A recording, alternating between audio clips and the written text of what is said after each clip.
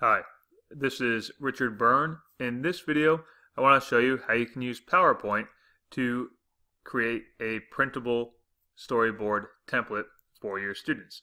So it's pretty easy to do. All I've done here is I've created 6 individual slides, and they're just labeled scene 1, 2, 3, 4, 5, and 6. Now, I'm going to go and print this,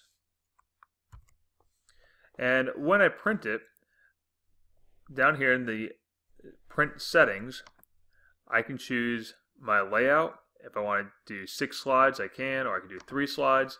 3 slides is nice because I can add some handwriting in the right hand side, and my students can draw inside the scene itself, or they can sketch anything else that they want to put inside that scene and add some clarification by writing out their notes on the right hand side. So that's how they can make a little storyboard template just by using PowerPoint. As always, for more tips and tricks like this, please check out freetech4teachers.com and practicaledtech.com.